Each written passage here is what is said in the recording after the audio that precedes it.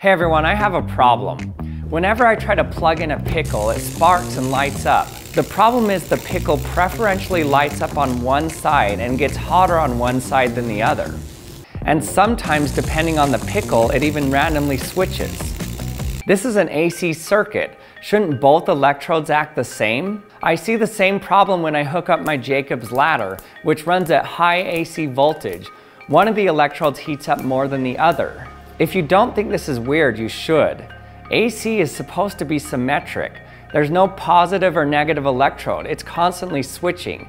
It swings from high positive to low negative and back again repeatedly. So whatever action one electrode is seeing, the other one should see it as well. In this video, I'm going to show you why whenever you have some AC plasma arc, you almost always have hidden DC currents inside of them. This Jacob's ladder uses a ZVS driver to make an AC voltage at tens of thousands of volts, alternating tens of thousands of times per second. So this is very much an alternating voltage here. But let's run it for a bit and then measure the temperature of each electrode after it runs. Okay, I'll turn it off. Now let's measure the temperature difference between them. So after we run it, you can see the top one, which is the left electrode, is at around 200 degrees Fahrenheit, while the right one is at 110 degrees. This asymmetry wouldn't make sense for a pure AC circuit. But then I remembered about welding. If you use a DC current, then the negative electrode or cathode will get about 70% of the heat, and the positive piece will get about 30% of the heat. The reason is due to something called a Debye sheath. In a plasma, we have two charge carriers, electrons and ions. Electrons have the same magnitude of charge as these ions, but they're about 50,000 times less massive. So if I have a negatively charged electrode near a plasma, it blows the electrons away almost instantly. And what's left behind is a sheath full of positive ions now. These ions sit right next to the negatively charged cathode. And because the electrons are gone, the electric field there becomes enormous. Now just a few microns away from the surface, those heavy ions suddenly accelerate and smash into the cathode, dumping a huge amount of energy into it. That's what causes this intense heating. But on the other side, at the positive electrode, the anode, there's no similar buildup. The ions don't get blown away like the electrons did on the other side. So electrons are slowed down before they hit the surface due to these ions. And because electrons are so light, they don't transfer nearly as much energy as well. So in DC plasmas, the cathode heats up dramatically, while the anode barely heats up at all, even though the same current is flowing through both of them. But that's for a DC current. This Jacob's ladder should be AC. Could it be that there's some DC component to this? Well, I can easily check if there's some direct current going through these wires. Remember that when you have a moving charge passing through a magnetic field, the Lorentz force causes that charge to curve. So if I set up my electrodes so that I have a center electrode surrounded by a circular outer electrode and turn it on, you see a normal spark, exactly what we'd expect. But when I move a magnet underneath, watch this. It starts moving around in a circle.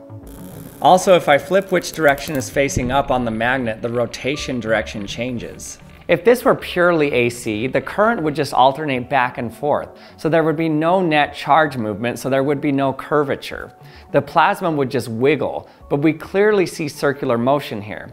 So this means that there's a slight DC current in the ZVS circuit, or there's something about the electrodes themselves that's turning some AC into DC. So let's check if it's the ZVS driver that has some DC component. The easiest way to do this is to switch which wire is connected to the ring.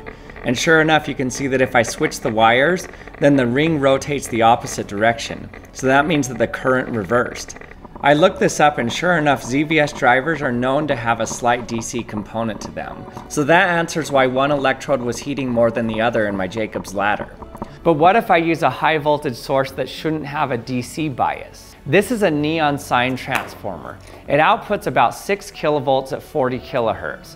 There's no obvious positive or negative terminal here. So let's try the magnet test again. It still moves in a circle. That's weird. This is supposed to be pure AC. Why do I still see a DC current causing it to move around in a circle? Well, maybe it's still coming from the electronics inside this transformer that's pushing a little bit of a DC bias. Well, when I switch the wires on it, the direction switches again. So even electronic neon sign transformers have a small DC bias to them. This is because it first converts AC into DC with a rectifier and capacitor, and then electronically switches that DC back into AC. And that switching is never perfectly balanced, so you get a slight more push in one direction than the other, making a small DC current. But can we just try this with a pure AC wave without any induced DC bias from electronics?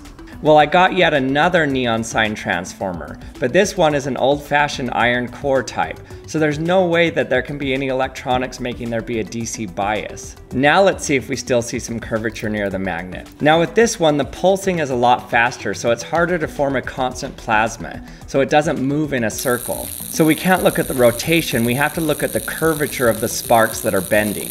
If I freeze it on each spark, you can see that it bends with the arc pointing clockwise most of the time.